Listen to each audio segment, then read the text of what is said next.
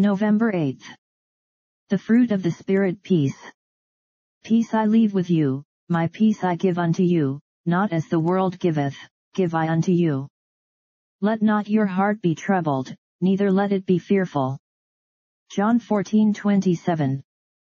Being justified by faith in his blood we have peace. What peace can there be so long as our guilty conscience dreads each footstep, lest it be for its arrest? Though some rich evildoer is surrounded by the trappings of wealth and state, what is their value, when at any moment he fears that the story of his crime may get out?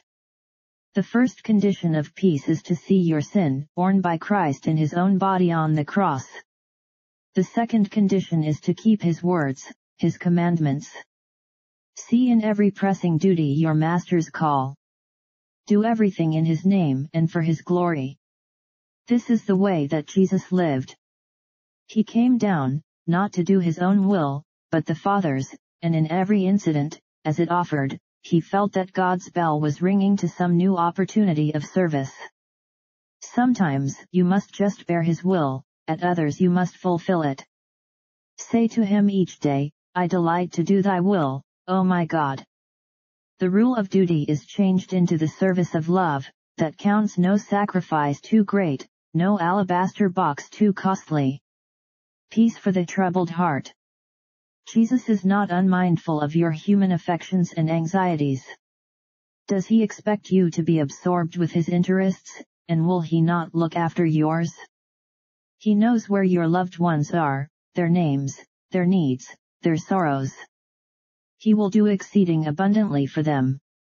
Did not David have the lame Mephibosheth to his table, because he was Jonathan's son? Did not the Lord heal Peter's wife's mother out of love for Peter? Hand over to Christ all that makes you anxious, both for yourself and others. Transmit and commit. Hand over, and then hands off. Let the peace of Christ keep heart and mind as a sentry, and rule within as the sole judge and arbiter of thought and action. If any thought would intrude which would break in upon our peace, let it be arrested on the threshold. If any passion would arise that threatens the harmony of our inner household, let the solution be the peace of Christ.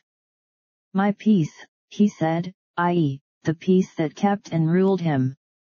He calls us to share it, not hereafter only, but here and now. It is his legacy guaranteed to us, by his blood, and by the gift of the Holy Spirit. Prayer. O Lord, may I not be satisfied with refraining from sin, but as I abide in thee, may I bear the fruits of the Spirit, which are love, joy, and peace, to thy honor and glory. Amen.